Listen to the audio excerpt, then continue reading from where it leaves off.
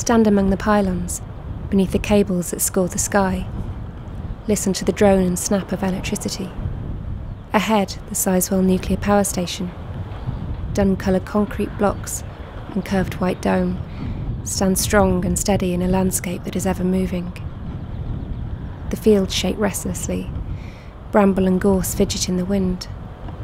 Above, the sky shifts, pale blue to cerulean and back again. Sizewell is a pair of nuclear power stations.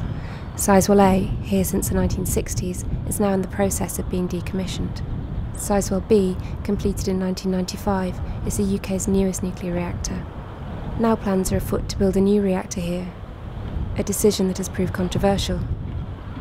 It is hoped that together, Sizewells B and C will provide 13% of the UK's energy needs.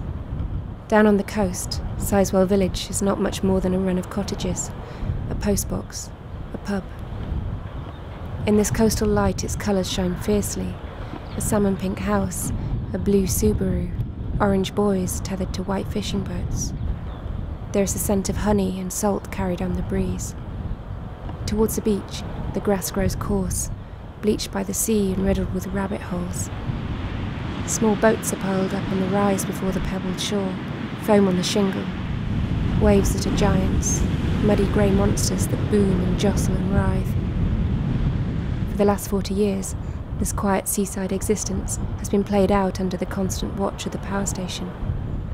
There on the skyline, gazing down at the shore, peeping through hedges and out to the sea, amid the rich green fields of Suffolk, a silent, unmoving force.